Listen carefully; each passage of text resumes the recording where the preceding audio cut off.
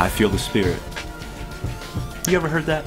You heard people say, I feel the Spirit at this or that church, and I went to so-and-so's church and I didn't feel the Spirit.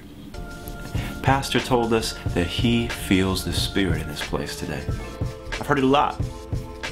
I've said it a lot. The problem is the criteria we use to judge it. See, we've built this criteria that tells us whether or not the Spirit is active or present in a particular place. When we say, I feel the Spirit, what we're really saying is, I feel this criteria present here. And the criteria we tend to choose isn't biblical. When we make judgments about where the Holy Spirit is and where the Holy Spirit isn't, we tend to make those judgments based on our feelings. And our feelings aren't always the best way to judge it. Well, I felt a change in the atmosphere. That's obviously not very specific, right? So what was it about the atmosphere that changed? And almost always it comes down to this. I know the Spirit is present because I was in a heightened emotional state. I was filled with joy or excitement or weeping. I know the Spirit was present because I felt chills or goosebumps.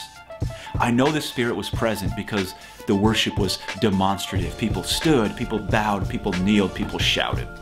But there are some problems with this criteria. The first problem is this.